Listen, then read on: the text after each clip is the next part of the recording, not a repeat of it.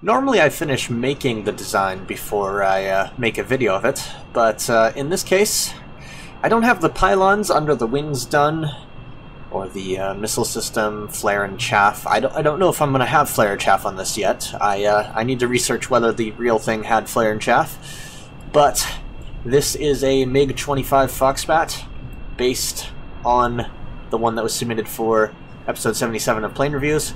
I ended up reusing nothing at all, but I did use it for inspiration, as you will see when I go through the variations. I also literally just finished, I mean, not finished in terms of the fact that I haven't actually, you know, what's the word I'm looking for? Let's go ahead and enable the flaps. I haven't actually finished building it yet, because I need to put those pylons on, like I just said, and the weapon system and everything, and also make a pure stock version, because this version, as you can see, has the BD Armory nose on the front. Anyhow, brakes, this is the first time I've landed one, so wasn't sure how that would go either, but it seems to go fairly well, even though, of course, we're not on the runway. I do have stronger brakes on the back, although based on this landing experience, I think I'm gonna... Actually, no, I'm gonna leave those the same. And the front has slightly reduced brakes. And basically, the reasoning behind that is because it has such a narrow wheelbase. I didn't want there to be too much braking power in the front, because I essentially want the braking power of the rear to kind of make it want to stay straight a little bit, by the fact that, you know, if you have greater braking on the rear, then it'll try to kind of even out, if that makes sense. It's hard to make sense. Hard to make sense. I'm sorry, I happened to glance over and see something just on my other monitor that distracted me. In any case, one thing I have to say about this design, though, is I think that it's a little too narrow. I was trying to go for the right aesthetic, and I feel like if maybe make it slightly less tall and a little wider would probably actually do better. But at this point, I'm kind of finished with it how it is. I'm not going to do that. It's also a little too long. It's not as long as the version it was based off of, and in fact, it might not be as wide either, but I feel like it's still a little too long. You can see the tailplane is very different as well. I felt like this is a bit more accurate. It actually, if it was more accurate, it would come down, it'd be something more like this shape. It wouldn't go down as far. I think the wings also... the wings actually might need to go a little further back. You might notice that the tailplane is slightly angled, and that's just because of the aerodynamics performance of this, basically where everything ended up in the end. That's not really accurate. I wish we had more variety in wheels, because if we did, the wheels would be a bit more accurate, but I just don't have that capability, unfortunately, with the parts provided. In any case, I'm going to go through the variations. So the first part I saved at was just after I started the main body design, because I figured, okay, one of these on the top and the bottom can effectively encase the parts that I wanted them to, and I had this because I knew the sides were going to be made out of this. As you can see, it's actually too tall for how thin I originally was going to have it.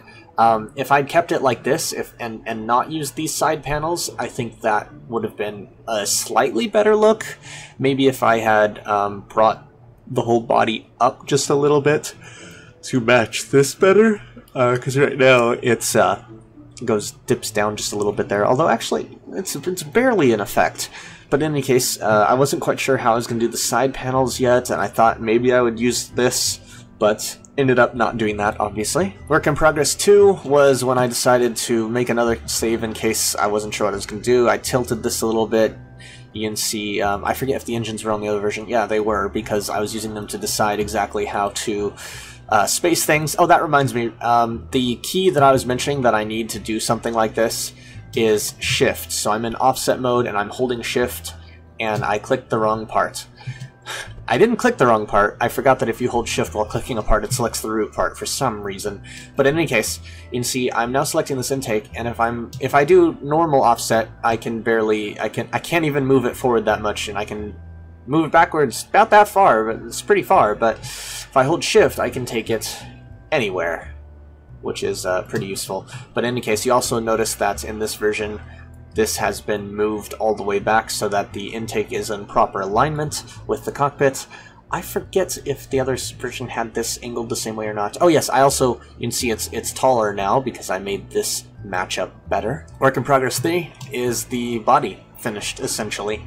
I extended everything out and decided this was the length that we were going to work with. Work in progress 4. At this point you can see the other version that I was working with on the side here, because I actually at that point had reattached what was left of it, which due to some bugs in KSP, which was interesting, it's got disassembled slightly more than it actually was at the beginning, but you can see, excuse me, for comparison's sake, you can see what I'm looking at as I'm working on this, and you can see that, for instance, you can see where I was originally going to copy the tailplane, but I ended up modifying it. Well, actually, I had already modified it some, so see how this is Z-fighting right here? And mine isn't Z-fighting. Of course, it's deployed right now, but if it wasn't deployed, it still wouldn't be Z-fighting. And you can see a little bit already that it's slightly shorter. And you can also see the tailplane that I eventually decided upon. Work in progress 5 is when I actually put that tailplane in, and I also realized that I made a mistake, and that was actually sticking through the engine in a visible way. I knew I wanted to add potentially clipped engines anyhow. I was originally going to do doubling up on Panthers, but I did Weasley's so that it would hide that. And it also looks pretty good, so there we go. I also used this to hide that up a little bit and make it the tail end look better, although it does stick down ugly, and that gets fixed eventually. Here you can see I've got the main frame basically done, but you notice I don't have as much control surface on the wing, which ends up being a large problem. This is the first version that goes for a test flight, and if I remember correctly, it has... Oh, okay, no, this was not the first test flight version based on the fact that that is not strutted at all. But ignoring the middle part being not strutted for a moment, the biggest problem that happened with the first version that I did fly is that the center... Actually, I don't have an action group for afterburners. I just tried to activate them. But the center wing part comes up, as you'll see here in a moment. Yeah, and so when you're doing a high G turn, you can see that pulls away quite a bit. Now you might notice that while this isn't strutted at all, that most of the pieces are in somewhat of an alignment. It's really that top bit that is crazy. Now the reason for this is that all of these top parts and bottom parts are actually attached to the cockpit directly and then moved into position where they are. So they don't strain that much by the maneuvers. Whereas, of course, except this one, which has the wing loading on it, so of course it's going to maneuver quite badly. And, ooh, I might even, yep, I was going to say, I might even be able to just break it apart. And also, now you can see clearly what's attached to the cockpit, because those are the pieces that are still attached right now, even though they clearly shouldn't be. Now, the work in progress 7, I believe, is where I started auto-strutting things. Yes, that has been auto-strutted, that has been auto-strutted, that has been auto-strutted. All the things have been auto-strutted, so it's much stabler. This was before I finished up some of the minor aesthetic details and repositioning of the tail and engine slightly. I also, at some point during that, or during this version, I have put in a strut hidden in the wing, which ended up showing visibly on this side for some reason. Oh, you know what it is? I think it's that, for some...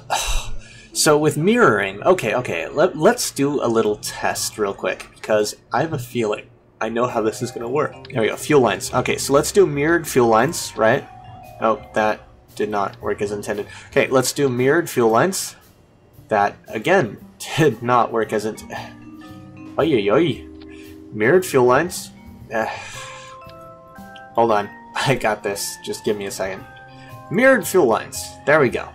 So, in this version they added the capability to move the end pieces separately.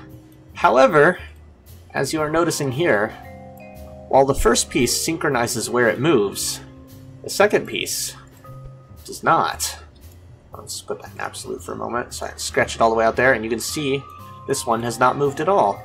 Now I'm curious, can I move this one separately? I can, so it's not completely broken, but that explains what happened with the struts, because this is the position the second one was in originally. In any case, the work in progress 9, or the 8 if I wasn't looking closely enough, adds the second strut there.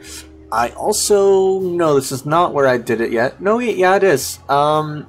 Yeah, it's kind of hard to see, but the Weasley engines are actually slightly angled upwards to give us a slight pitch effect and help it pull up. That's also what I did to the tailplane here. And the Work in Progress 10, which is the one you saw me flying, angles these slightly inwards as well, slightly dihedral, and it also removes the struts because they ended up being completely pointless. Oh yeah, at some point I added in little RCS ports here to block that off because you could see this moving within the vehicle. That's the kind of part clipping I hate, when it makes zero sense. Like this, I find tolerable because you can't see it obviously clipped in action. Same thing here, that's clipped pretty far, but you can't see it clipped in an ugly way.